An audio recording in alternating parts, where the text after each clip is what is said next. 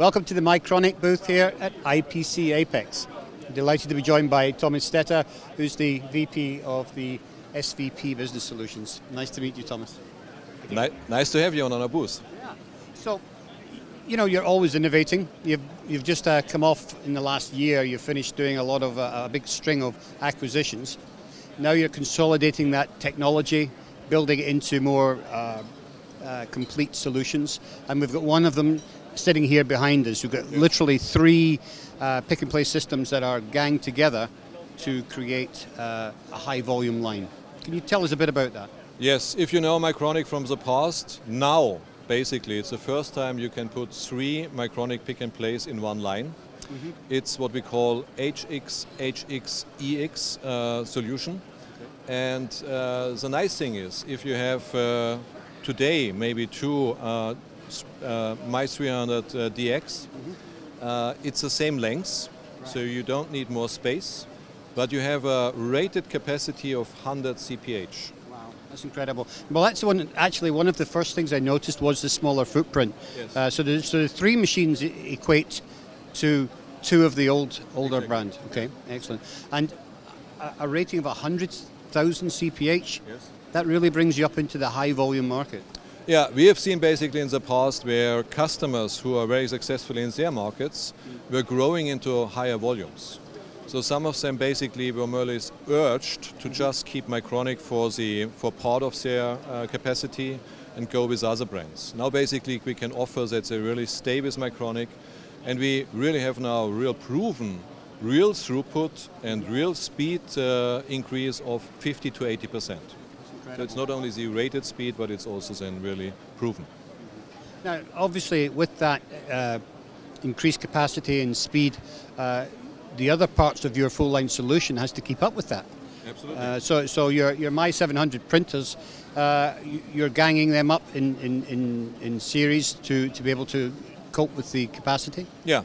For higher volume customers, basically, we have a proven solution as well that we can use the My700 in a twin setup, so you can have them next to each other, so that they can cope also with the higher speed. Mm-hmm. Okay. Now, the VI acquisition that you made about 18 months ago, I think it was now, you started bringing in the SPI system where it's communicating with the jet printers and the stencil printers.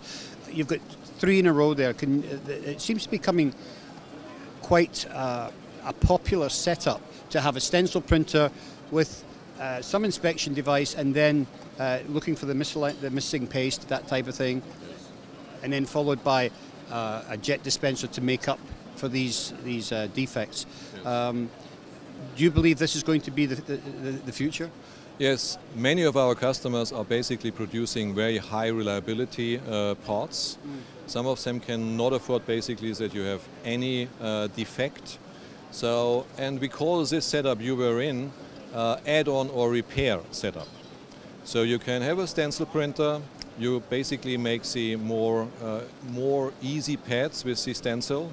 You have then the SPI 3D inspection, and then basically you make add-ons or repair via the jet printing. So basically that's perfect for if you want to increase your first pass yield and go in the direction of zero defect. When you say add-ons, you're referring to if there's been maybe a slight redesign in the board and they're putting in an extra pad or something like that. Yeah, yes. It's an add-on. Exactly. Yeah.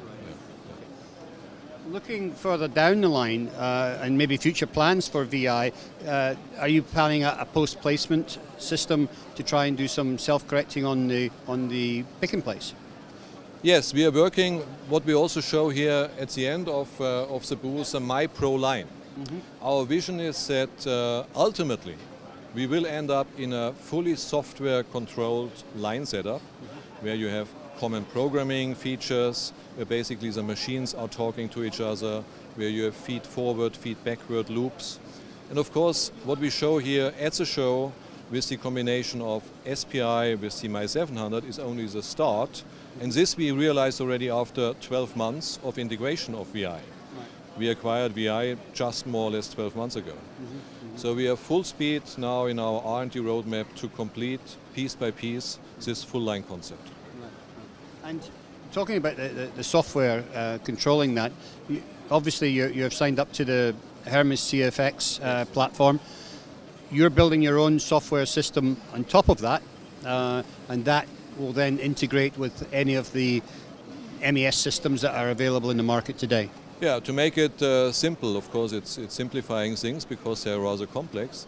But you can think about more an application layer, where basically we want to develop it, we want to control it, we want to offer our customers as ease of use as possible to run a line with as less manpower as needed. Because that's what customers are telling us. It's very hard to find people. And the connections then vertically into the ERP and MES, we will partner with the companies already offering some good solutions and functionality on this layer. So, I suppose it's always nice to see things evolving. What about the storage towers? I mean, you're bringing in some robotics or AGVs yes. to supply the line. What's happening on that side? Yes, we are also full speed working on this one.